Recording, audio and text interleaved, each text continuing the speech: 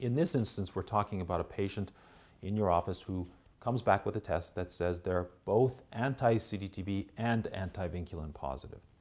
So in that instance, it's possible that the infection or the food poisoning may have been recent. That's one possibility, and that they still have elevated anti-CdtB, and now they've progressed to anti-Vinculin. Another possibility is that the patient had an infection a long time ago, and the anti-Vinculin is elevated, but they also had another recent infection to bring anti-CdtB back up again.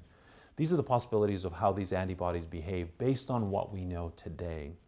But a lot needs to be determined about whether this is truly the cause of this particular orientation of the antibodies. But suffice it to say that when both of these antibodies are elevated, again, it means that with greater than 90% specificity, the patient has irritable bowel syndrome with diarrhea or